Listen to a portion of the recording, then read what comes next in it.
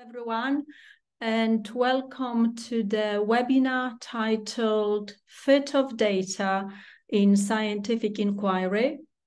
The aim of the webinar is to stimulate an active discussion about the importance of data fit from methodological point of view when undertaking any scientific projects that are based on empirical research.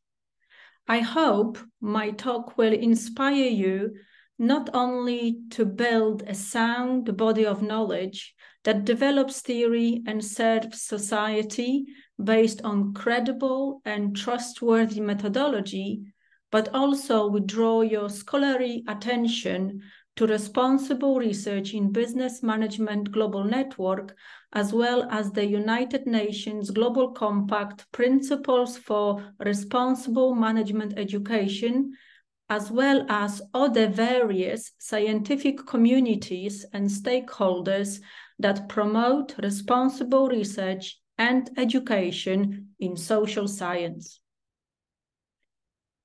Let me start with asking a question.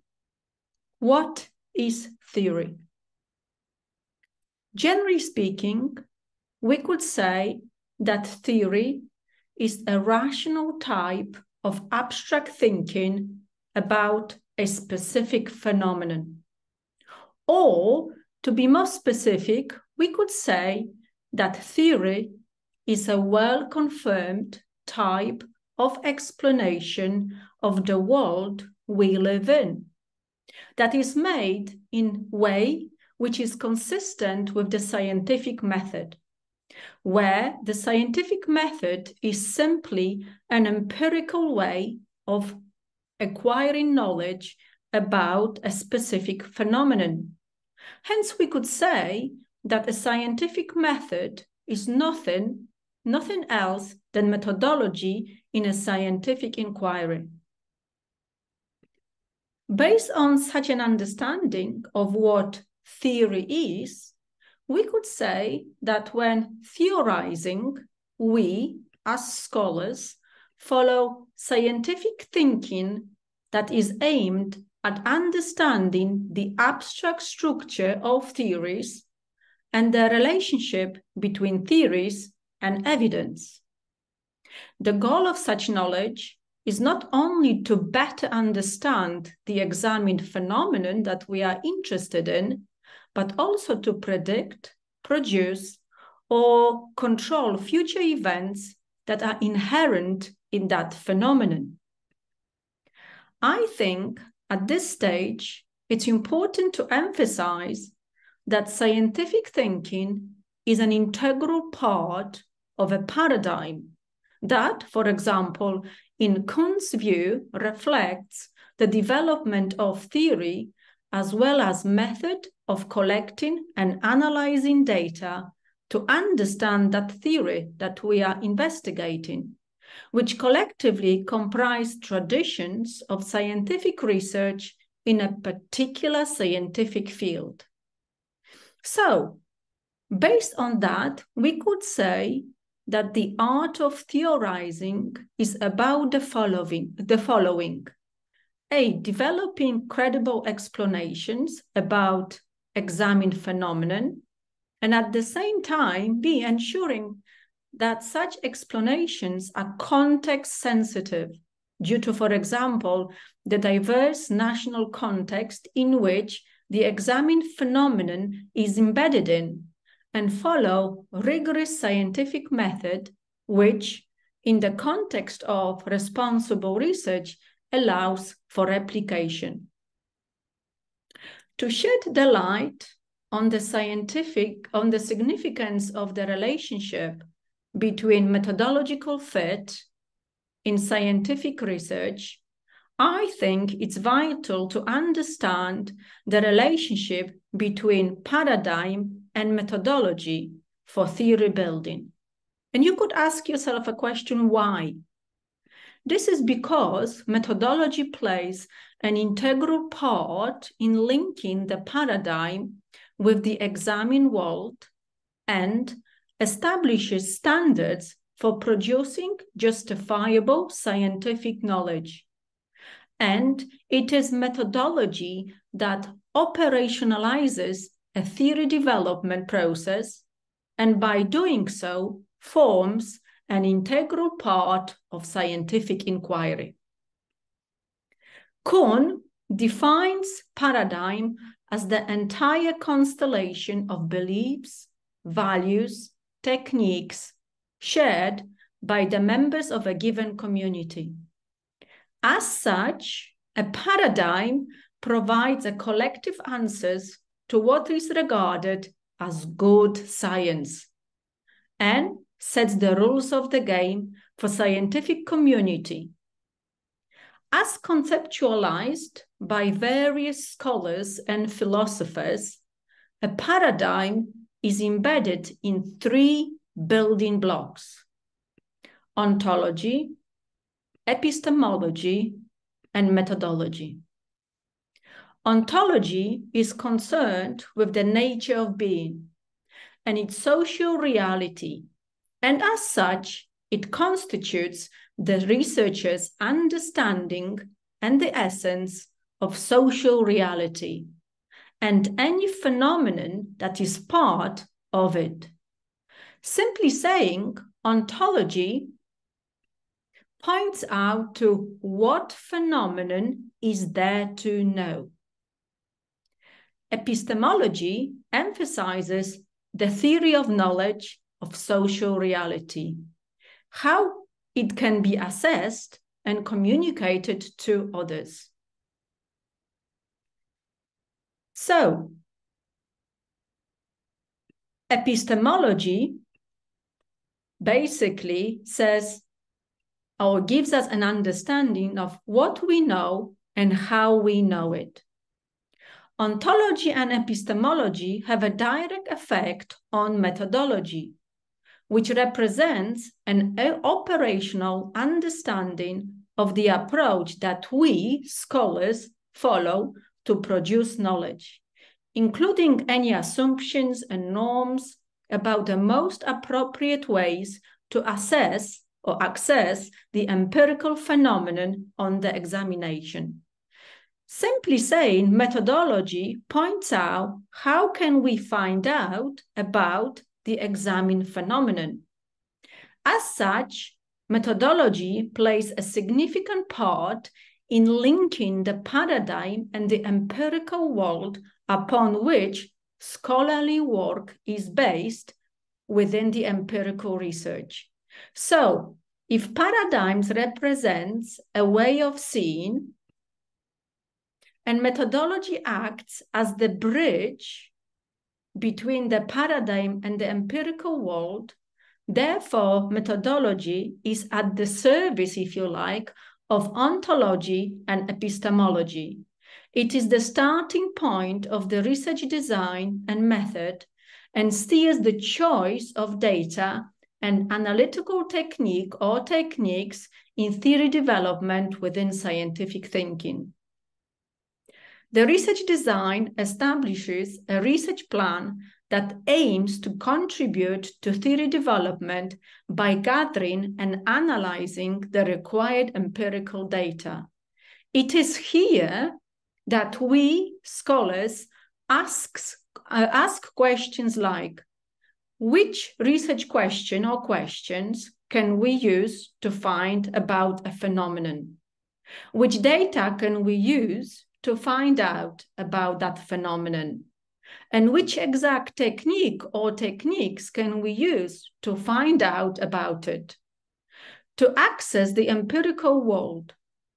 So, guided by methodology, the choice of research method is linked to the complex and interdependent elements which are interwoven with ontological and epistemological approaches of a paradigm. Therefore, it is crucial to understand the link between paradigm and methodology or fit of data for the production of knowledge that is credible and relevant. Why? Because such link not only influences theorizing, but also shapes the evolution of science. It's worth noting that if we scholars are concerned exclusively with clear description of the employed method and its obligation to fit data to technical aspects of the inquiry, we may lose complex context that deserve to be investigated. Therefore, it's important to understand how the fit of data is being used and linked to the research method, as the incorrect choice of method might lead to overlooking the phenomenon that we are interested in, and therefore contributing only incrementally to theory building. To understand the link between a paradigm and methodology is not only crucial, but also relevant for theorizing. Why? Because the lack of understanding may pose some challenges to theory development. For example, first, paradigmatic preferences may influence or favor methodological choices over others within which, in turn, can introduce certain biases stemming from the existence of generally accepted methodological practices for undertaking empirical research within a particular community. Second, the lack of paradigmatic diversification dismisses the importance of a methodological discussion and consequently an understanding about what methodology is and what it does. Consequently, this may lead to a lack of methodological fit in terms of consistency of the scientific method and techniques used, as well as a lack of paradigmatic fit. Third, a field that lacks paradigmatic diversification might find itself with a standardized methodology, which can be seen as uncritical and naive with the lack of understanding of the field's complexities and reality. Fourth, the use of the same paradigm may contribute only to the incremental development of research while preventing the understanding of complex interaction of hierarchical level that exist within a particular phenomenon. And finally, without paradigmatic diversification, methodological innovation and creativity may deteriorate, which will affect theory development in the future.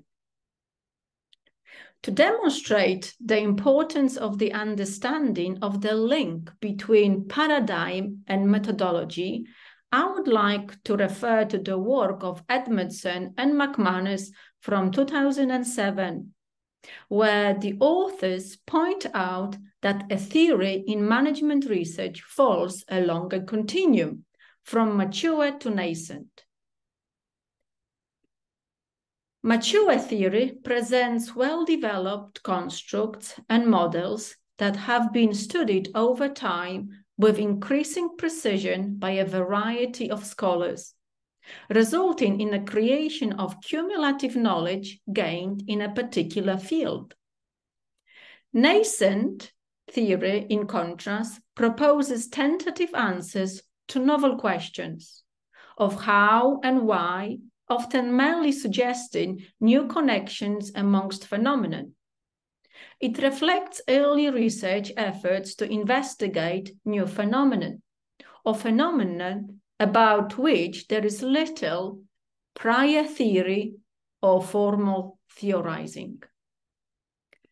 Intermediate theory, or maturing theory, if you like, position between mature and nascent reflects provisional explanations of a phenomenon and partially developed constructs and relationships in a relatively open-ended stage of development.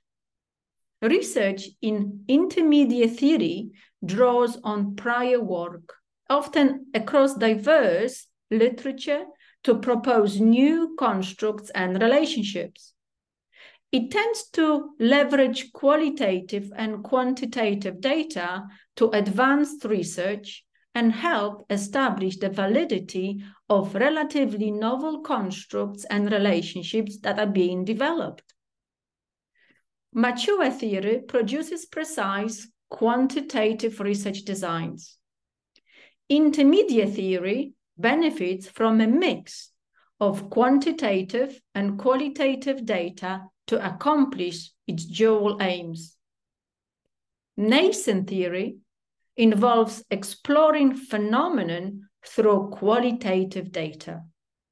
So, looking at this particular figure, we can see that Edmondson and McManus in 2007 put together research approaches, qualitative versus quantitative, with the stages of theory development.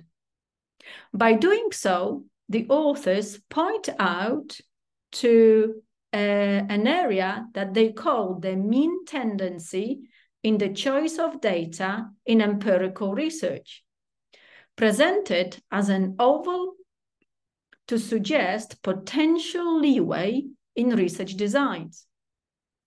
To Edmondson and McManus, methodological fit simply reflects how the state of current theory shapes other elements of empirical research.